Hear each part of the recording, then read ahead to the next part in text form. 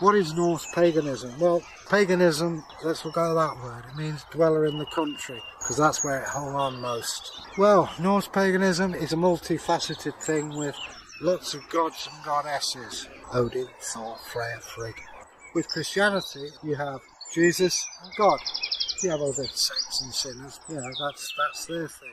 Is it better? Is it worse? Well, it depends on who you are. Some people, Christianity works. For me, it doesn't. I prefer paganism. People will say, oh, well, that's in the past, but it's not. It's re-emerging from the shadows. There are various, what we call traditions, not just Norse, but there are modern variants of non-Christian faith.